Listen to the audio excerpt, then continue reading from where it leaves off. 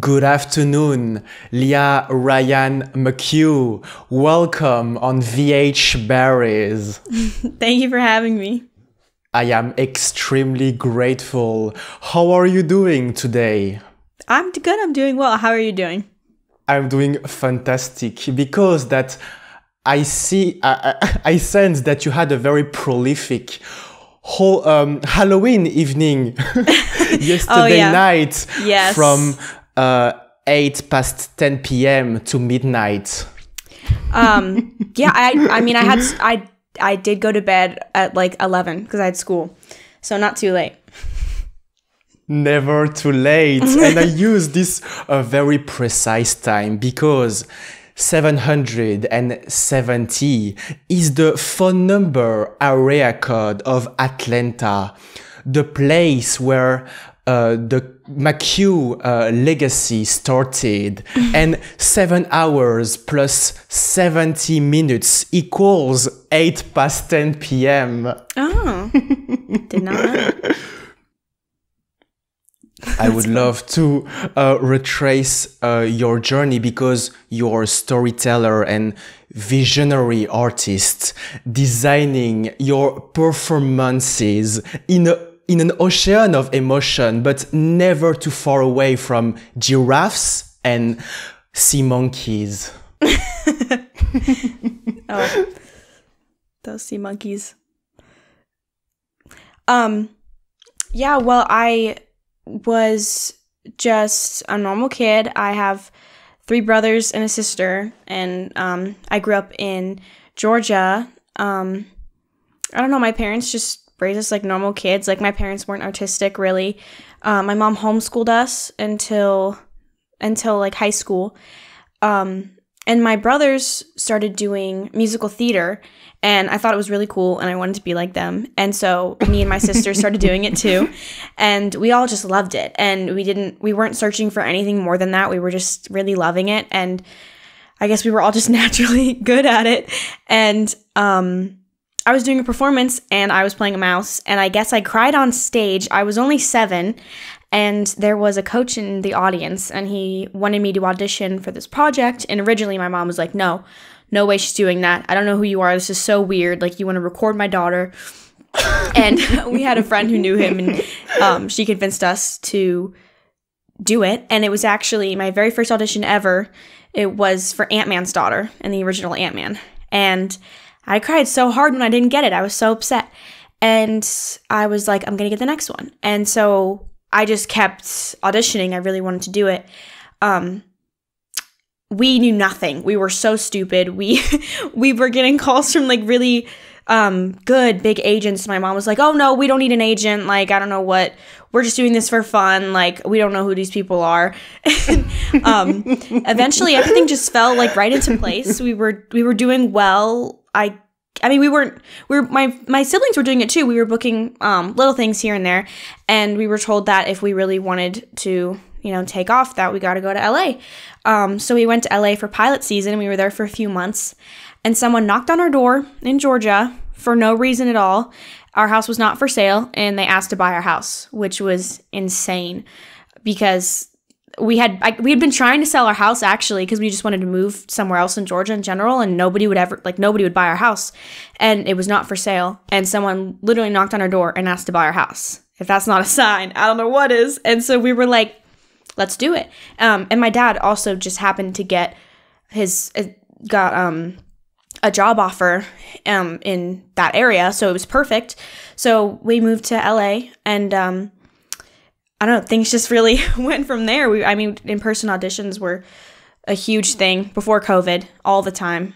It was, and that eventually led me to where I am today. But when I was little, I was very artistic, I guess you could say. I would dress up all the time and run around my neighborhood with my neighbor friend, and I would dress up as a spy. And oh my gosh, I got baking powder one time, and I like dusted it on my neighbor's mailbox to look for fingerprints. I was just like silly like that. I would just do weird little things, and I always ask my mom, I'm like, why did you let me go out like that? Because I would just put together the most ridiculous outfits, and I thought I was living in my own fantasy world. I would just make up these things in my head. And I guess that's kind of what made me, I guess, be able to do what I do now. I don't know. I didn't watch a lot of TV, and I was just very creative. Like, I had to kind of entertain myself, or, you know, me and my sister would entertain each other because my mom kind of kept us away from screens, which I'm actually really grateful for, because that just gave me a whole different imagination that I don't think I would have. But yeah, that's how I got here today.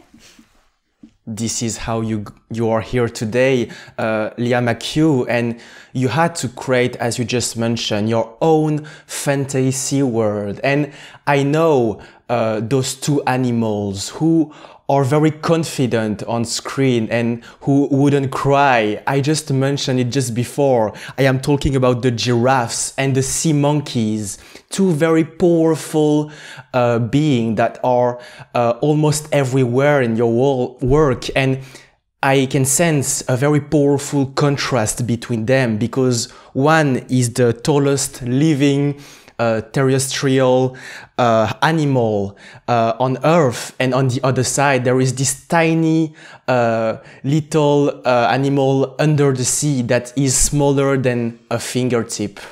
Yeah. Yeah, there was sea monkeys in the lodge. Did you know that? This is the main reason why I mentioned it. Yeah. Yeah. That's a cool analogy. I would love to discuss about the lodge, which is one of your favorite projects. Yes. Can you tell us a little bit more about it? Because you just told me that it was actually recorded in Canada. Yes, we shot that in Montreal. I was 11.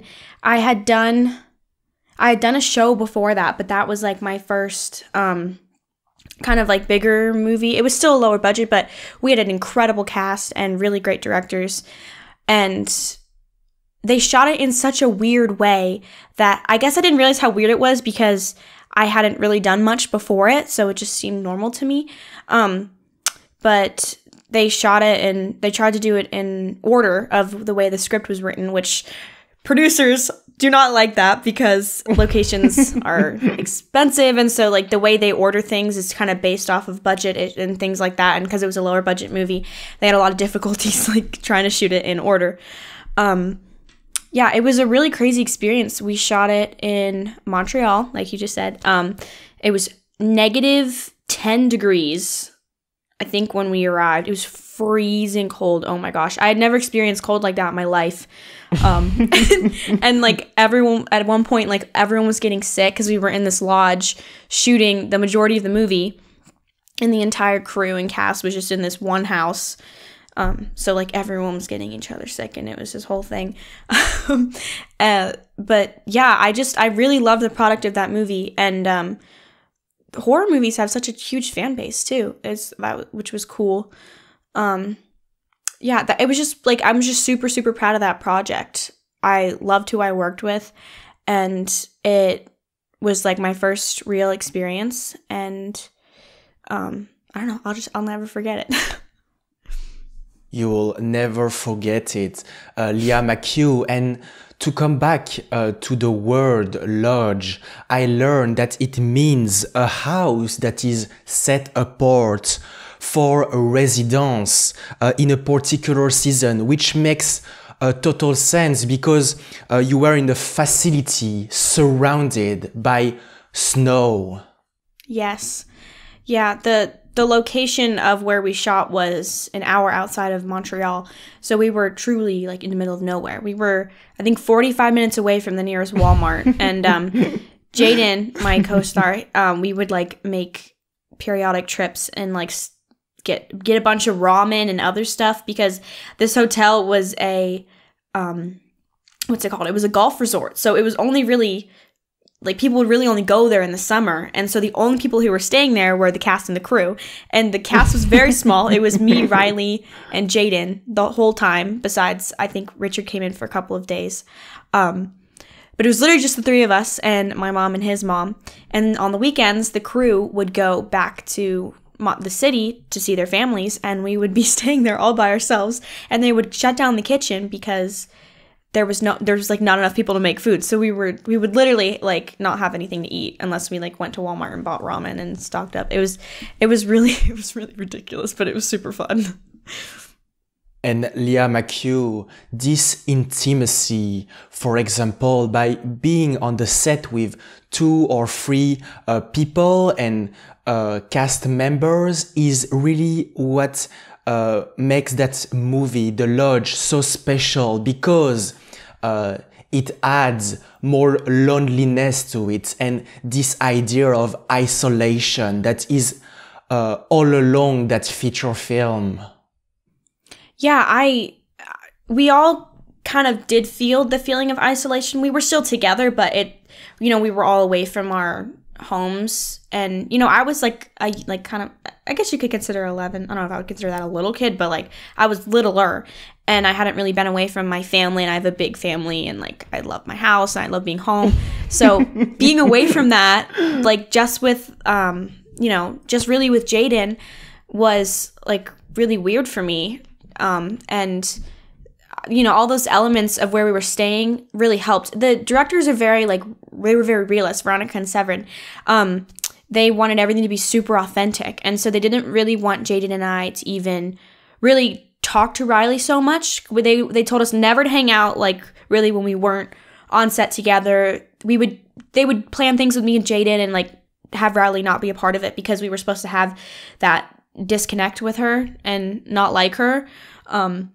But they're really into Jaden and I bonding without her, which I felt so bad for her, because she really had nobody, because at least me and Jaden had our parents and each other, but she was just kind of isolated almost. I felt very bad for her. She had only those sea monkeys. I know. Those sea monkeys were ridiculous. They half the time they were these little like plastic things tied to strings, because you can't really keep sea monkeys alive in those conditions. It was like so cold. It was ridiculous. Absolutely, Lia McHugh. I indeed became a genius into a giraffe and sea monkey. I did a lot of researches, and I learned that, for example, the Athenia saliva usually have a time span from 2 to 3 months, and in general, those pet sea monkey can live up to 1 year. But in your cases, it was in extreme condition. All through, you had a very nice temperature inside, I assume. Oh my gosh, the directors wanted to turn off the air, like for real, the heat, for real. It was so funny watching them, and the producers go like, because the directors they're very picky with the way they shoot, and they're very real, and they were like, we want it to be cold in here, we want them to be cold. And the producers were like, guys, we cannot do that. We've got a crew in here. That's like child welfare. Like, you can't freeze the kids out. It was really funny. And they're from Austria, and I believe they spoke German. And so they would be, which is a very, I guess you could say like passionate language. So it's very like loud when they speak, and they sound very angry. And we'd shoot a scene, and they would speak to each other in their language, and nobody else spoke it. So everyone's just kind of looking at them while they're yelling at each other. And then they'd be like, all right, we're good. We can move on. We're like, is this good or bad? Are you like, what are you saying? And they barely gave us, I only read the script once before, I think maybe twice before we shot that, because they didn't want, the last movie they did before us, they didn't even give the kids that were in the movie the script. They would literally just come to set, and they would give them the kind of just like the setup of the scene and just let them do what they wanted to do. And so they were almost disappointed that I read the script. They're like, did you read the script? I remember when I was auditioning, and I said, yeah. And they were like, oh, like we didn't want you to read the script. And I was like, what the heck? Like, what kind of director says that? We didn't want you to read the script. And they wrote it in German, I think, and they translated it to English. So some of the translations were a little off, and so they were like, say whatever you want, say what you would say, go off the basis of the script, but say what you would say. So honestly, like I never really had sides. They would just kind of put us in a room and say like, this is what's going on, go. So, so I never really had to memorize anything, which was kind of nice. But there was just like a whole lot of crying going on. So that was a little difficult sometimes. Absolutely. And Lia McHugh, this sport of improvisation is excellent. And it's amplified by all of the very tight footage on, for example, the character faces. And I am wondering, what were your favorite moments in the entire shooting process? Because you were indoor, but also a lot outside for outdoor scenes. My favorite moments while shooting. The arrival scene was really fun when we first get to the lodge. And it was actually pretty early on too. Because like I said, they shot it in pretty much everything was shot in order. And oh my gosh, like that entire scene was not scripted. I like walk in and I get cookies and I open the box and me and Richard were eating the cookies like between the takes, and they were like yelling at us to stop because he opened the box and he gave it to me, so that was not my fault, that was his fault. And we were literally eating all these cookies and I was like handing them out, and it was really funny. I loved the dog. Oh my gosh, the dog was so cute and so sweet. I was so sad when the dog didn't make it, but that's what happens when you put dogs in. Every animal that's in a movie dies. Every animal. Every animal always dies, Lia McHugh. And geniuses always recognize other geniuses because we can witness a lot of references to other movies. For example, at some point you're watching Jack Frost. Oh, yes, yeah. Sorry, it took me a second there. Yeah, this is not my movie. I didn't even, the TV was blank when we weren't actually watching a movie. We have to pretend to watch it because you can't, there's something about like the audio that you can never have music playing. Sorry, I'm like going, I have to get my words together. Like scenes where you're supposed to be dancing. Like there was a scene in Eternals where like people were dancing, but you can't actually have music. So it was literally so funny watching them shoot it because you're in like a bar dancing and there's no music. And so everyone's like, but nothing's happening. It's really uncomfortable, but it's hilarious to watch. But yeah, it was just one of those situations where we were pretending to watch a movie, but there was actually nothing on the TV. It is always hilarious to watch Lia McHugh, and you just jumped to one of your other very recent projects, which is called Eternal. And I would add another moment in which I assume you didn't have sound, which is the Bruno Mars ringtone, I assume. Yeah, nothing happened. I think someone yells, like there's like a cue. I'm pretty sure someone was just like phone and like someone off screen would yell for a cue, and then everyone was like, oh, there's a phone ringing, but there's nothing actually happening. For the lodge, Lia, Ryan McHugh, you were always prepared for this improvisation part because you had before that a lot of experiences at one addresses, which is the 11 Whitlock Avenue Northwest in Marietta, in which there is the Marietta Square local musical theater. Yes.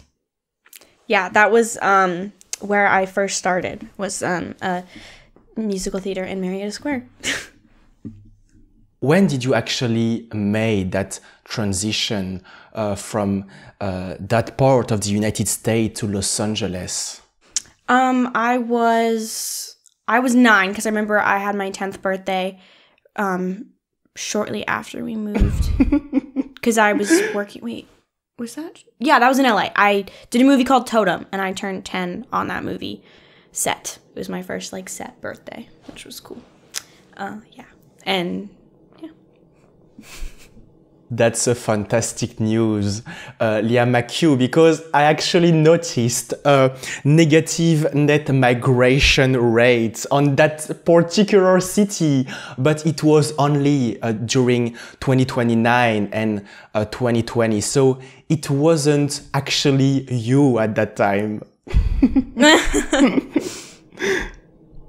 And Lia McHugh, I would love to discuss about Eternals, which is one of your latest release, a superhero Marvel movie. Can you tell us such polar opposites?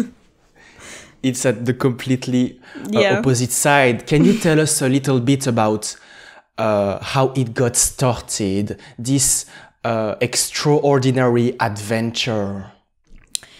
I was just auditioning. I was just getting close on so many different things in LA. It's so much work to memorize like a ton of lines.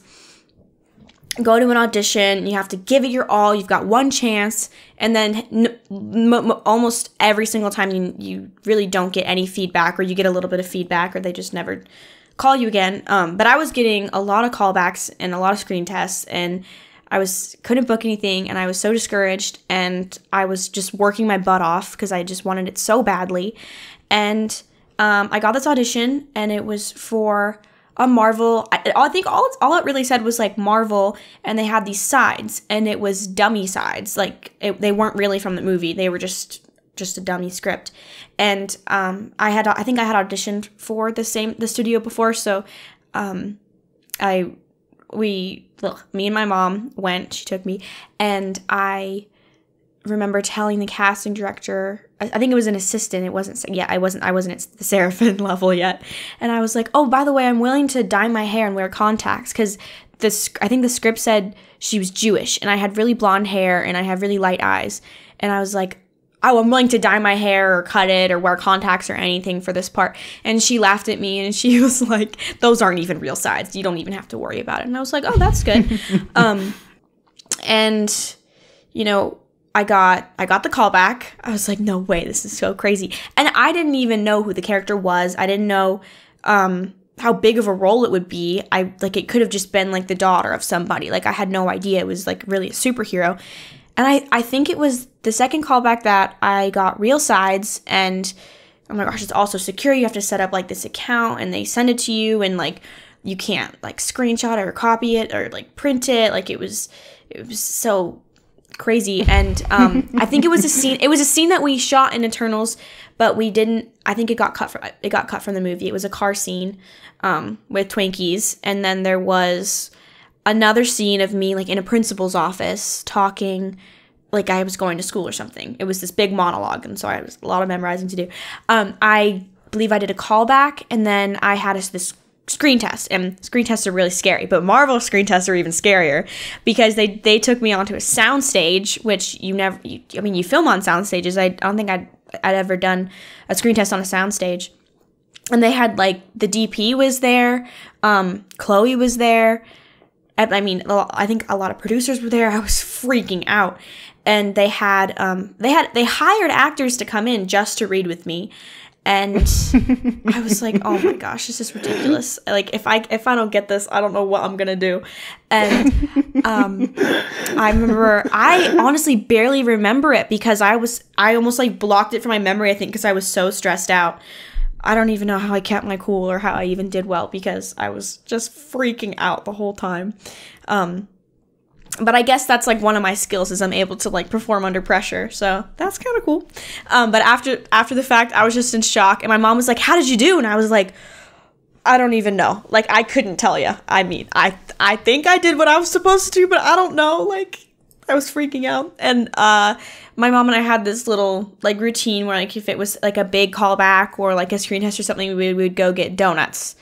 And so we went and we got donuts, and then we went home and I ate them on my couch, and I was just like in shock. And I was like, now I have to wait because I had to sign a contract they had a month to tell me whether or not I got the part. So I'm like, great, now I have to worry for the next 30 days to know if I got this part.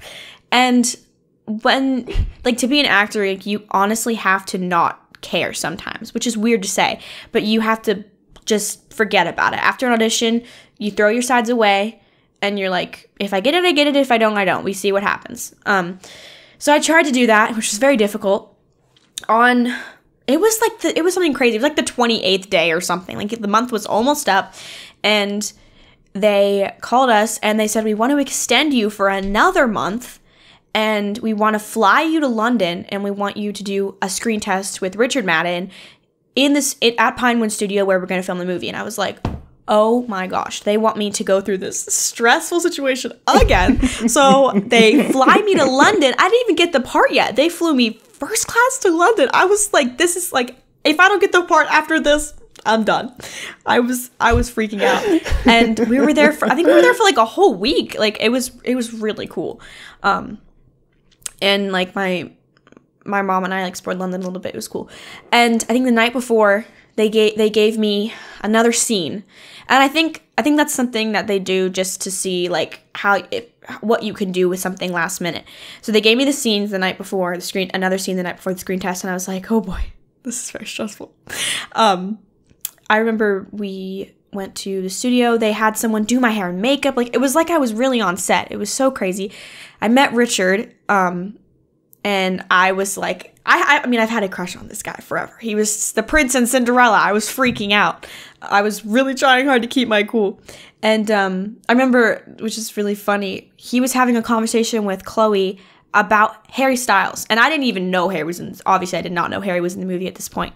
And they were just joking around or something, and she was like talking about how cute Harry is, and Richard was like, oh, I'm cuter than him, and it was like a funny conversation like that. And I think about it now and I laugh because they must have been talking about how he was going to be in the movie, but I didn't even know that. And after I think when I was working on set, I think Chloe told me, she's like, I knew you were the one from your like first audition. Like this is all just like a formality that they go through where like every single person on every level has to agree that they want you, and they have to like take you through this whole process. And I was like, oh my gosh, you could have told me that you liked me from the beginning, because I was like stressing myself out so much. The audition process was so like crazy and vigorous and stressful. But I remember I got the call. My mom woke me up. I was sleeping. She wakes me up and she's like, your agent manager on the phone and Sarah Finn is on the phone. And whenever I get a call, it's like, your agent manager's on the phone. There's some news, and usually it's good. So I was like, oh my gosh, there's no way. They never call you to tell you you didn't get the part. And I thought I was dreaming. And my mom started sobbing. My dad started sobbing. I was crying. I was just like, the smile on my face was so big, and my face hurt for like, because I couldn't stop smiling. I was freaking out. And then they're like, yeah, you can't tell anybody. And I was like, oh my gosh. Like I had to keep it together. I couldn't even tell like my grandparents. I couldn't tell my friends. And I think I told my friends I was auditioning for something Marvel. I think I didn't tell them what it was. But I was like, oh my gosh, like I can't even tell them I got the part. This is crazy. And a couple weeks later, we were at Comic-Con and they announced my part, and there I go, Hall H in front of 7,000 people. I watch that video sometimes. I think it's just so funny. Like when I'm walking on stage, I'm like I'm like freaking out. It's I watch it sometimes and I laugh. And I just remember that day was like so surreal. I did not know what I was getting into. Nobody told me what Comic-Con was. Nobody told me who was going to be there. I thought it was just going to be me, maybe someone in the movie with me. We get to this like hangar. They pick us up in a car. We go to this hangar. We're taking a private jet to San Francisco. And I was like, what the heck? I'd never been on a private jet before. And we went into this private holding room. And Natalie Portman's in there. I'm like, and then Tom Hiddleston walked in. And I think I've said this so many times, but like Thor and Loki are like my favorite. But like Thor is my favorite. And Tom Hiddleston walked in, and I was like, there's no way he just walked in here. And I was like, I remember thinking, imagine if Chris Hemsworth walked in. Guess who walks in? Chris Hemsworth. I can't even explain the emotions I was feeling. And my dad's like jaw was on the floor, and he's staring at this guy. And I'm like, Dad, you can't be looking at him like that. Like you gotta cool, like, calm down. You got to keep your cool. And I mean, my mom was freaking out too. It was just really the craziest thing. And then we get on the plane. Angelina Jolie is there, and she's sitting all the way in the back, and she's like, "Oh, is it okay that I'm like, is this okay for me to sit here?" And we're like, "Of course it is." And we went, and I think we sat next to her on the plane, and she was the sweetest. But I just remember like meeting pretty much everyone in Phase 4. I mean, it was, I didn't know that. Like, nobody told me that they were going to be announcing all these movies and that I was going to be meeting all these people. I think they do that on purpose because they think it's, like, cute or funny, I guess, to see the reaction of, like, new people in the MCU. And then after that, we got, you know, I think a week's notice, and they're like, all right, we're scheduling your flights for London. You're going to be there for 5 months. And my mom was like, oh my gosh, like, I've got 4 other kids. We threw everything together, and we went to London. And I mean, yeah, that's how it started.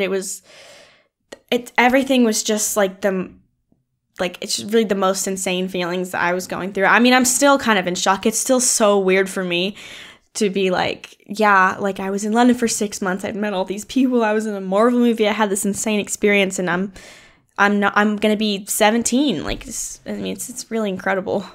So lucky. So incredibly lucky. Lia McHugh, you always had this ability to, as you just said, perform under pressure exactly like someone else, which is Sprite, because this character has to be confident in every situation. Yes, I related so much to Sprite in a lot of ways, which is kind of weird, thinking she's like an immortal superhero. But I was very mature from a very young age. I mean, I was playing the lead in like musical theater shows when I was 7. Like, that's crazy.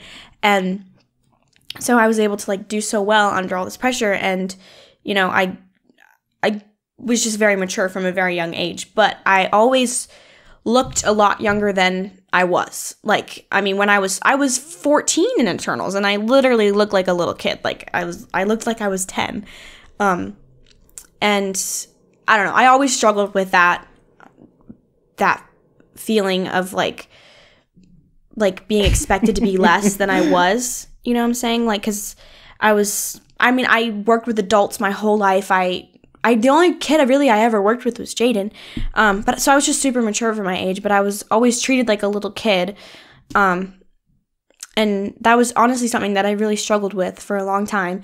And so Sprite really goes through that in the movie of being much older and much smarter, but being treated like she's a child because that's what she looks like. And so that's how people perceive her. So I related to her so much with that, and I felt like I brought that aspect of it to the role.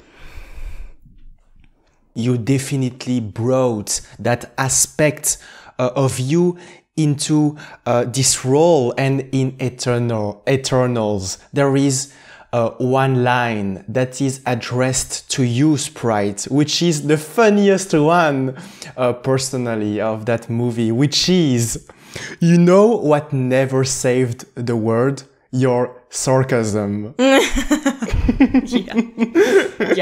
That's what I said. I was like, what are we going to take? Two of every animal? That was absolutely. Funny. Yeah. And he was like, yeah, that was Kumail who's had that, right? Kingo? I'm pretty sure that was him. He was the one always making comments at me. He was always making comments on you, and I feel that your sense of humor, as well as the personality that you just mentioned, is pretty close from Sprite to yourself. Yeah, it's pretty similar. I don't think I'm quite so, I mean, I would say, I don't think I'm quite so moody, but I mean. In Eternals, there are also a very large and broad selections of background and locations. Most of them are fictional. For example, the Gupta Empire, the South Dakota.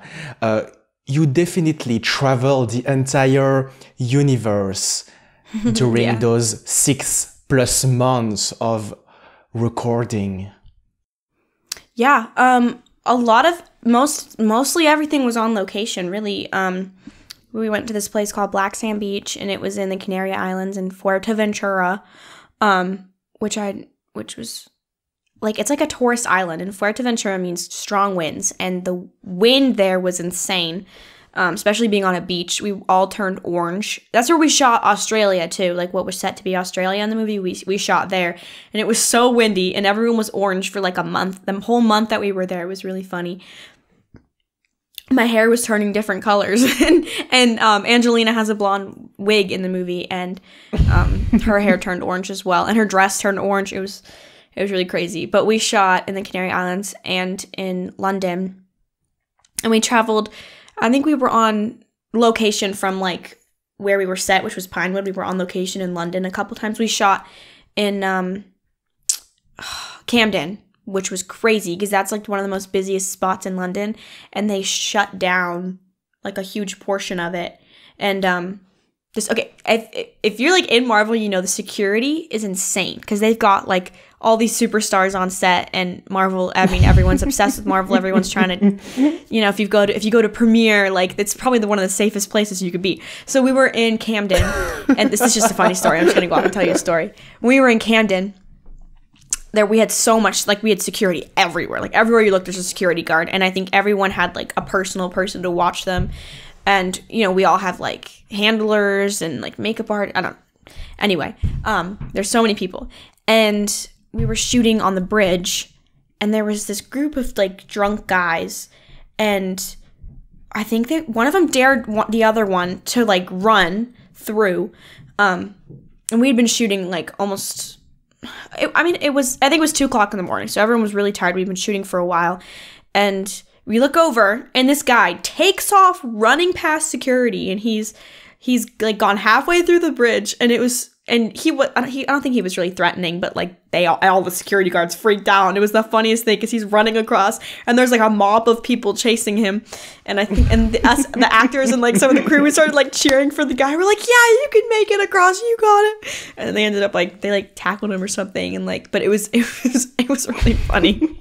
But that was a funny story that happened in Camden. But yeah, the locations were crazy. The only time we ever really used a green screen was during reshoots, really. That's the only time I really remember, except in like some of the temples stuff in what I think it was Babylon. It was Babylon. We shot something, and we had like they build like buildings sometimes, or like houses or sets, but then they'll have like a green something behind it. It was actually blue. It was a blue screen. It's called a green screen, but it was blue. Which is funny.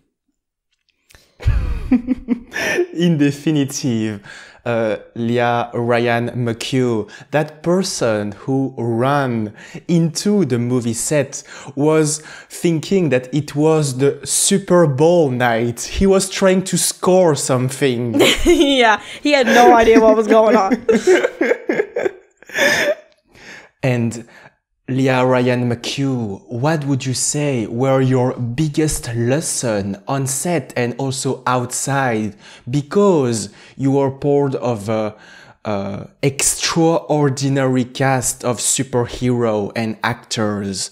How was it to work in this environment and all of those lessons?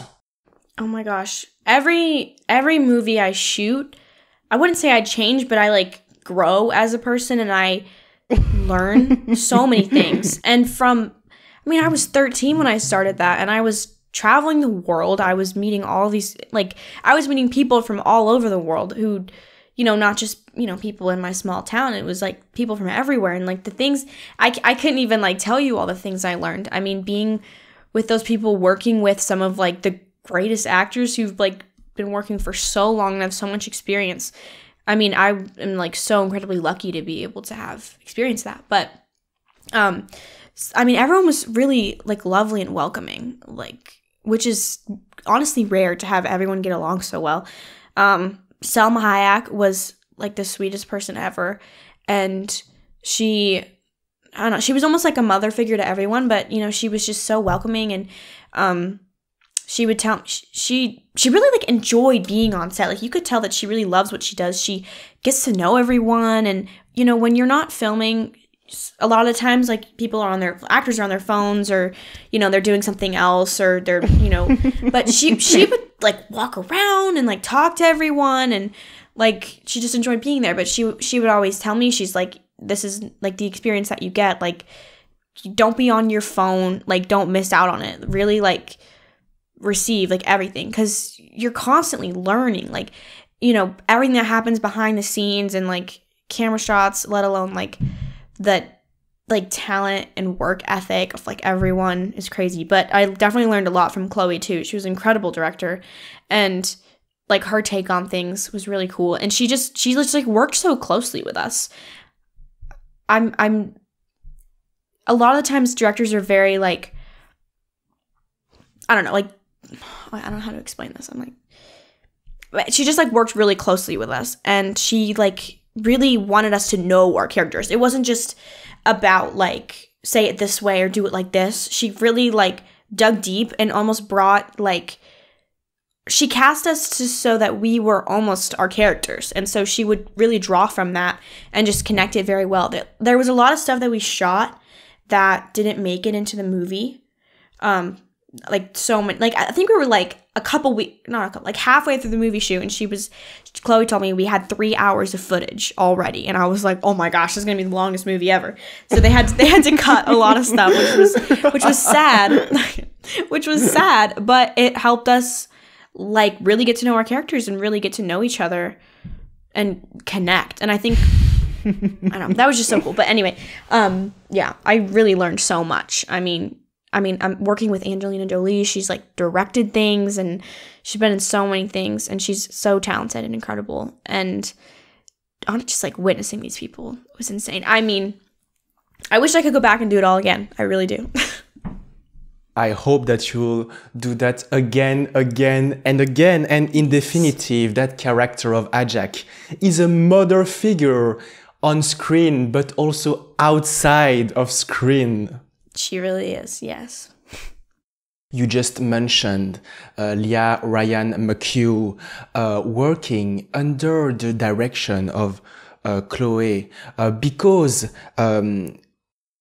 she also wrote the screenplay, which makes it easier to connect with it. Yes, yeah. There was a lot of edits that were made throughout the movie. We'll just say that. She would make changes sometimes during a scene. She would switch up a line or add something else, or, you know, on the day. It was I would almost come to set not fully knowing my lines, because I knew they weren't going to be the same. Like, I knew they were going to change because that's just how like it worked. Which is nice. And honestly, as an actor, you have to be able to like learn things on the spot and kind of be able to like adapt and change and like take direction and not be like set in stone in one way. So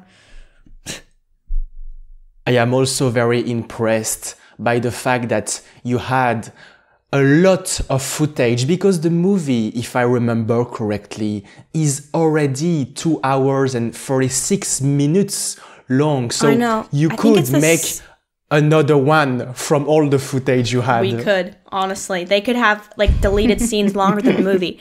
I think it's the second longest. I believe that's correct, that it's the second longest Marvel movie. Like it's I think it's Endgame, and then it's us. It's very long. In the future, Lia McHugh, we know that you'll always have that box of donuts very near you during those recording sessions. But yes. What are now your goals, and what you're expecting, for example, in future projects? I love creating, and like there's nothing in this world that I would want to do more than what I do. You know, I've thought about it, like, you know, going to college, or like if there's anything else, and like I just feel so happy when I'm on set and I get to create and I get to be these different characters. I don't know what it is, but it's just like so fun, and I just love it. And I love really like digging deep and like feeling people's emotions and like honestly, like I like a lot of dramatic acting. Like I love portraying, you know, like heartbreak and sadness and like different things. And I love making people feel something, I think. Like bringing people to tears or like really like getting a point across, I think is really powerful. And I think film can be used in so many good ways. But there's like so many things that I could do, so many things that I want to do. I'm working on something really cool right now that I can't really talk much about. But, you know, I really want to do things that are meaningful and that are good. So I'm just particular about what I do because I do it because I love it and I want to create something really good when I work. In conclusion, you're going to make meaningful and projects that do good, but always with immortal dolls. Thank you, Lia McHugh. Thank you so much. I love talking to you.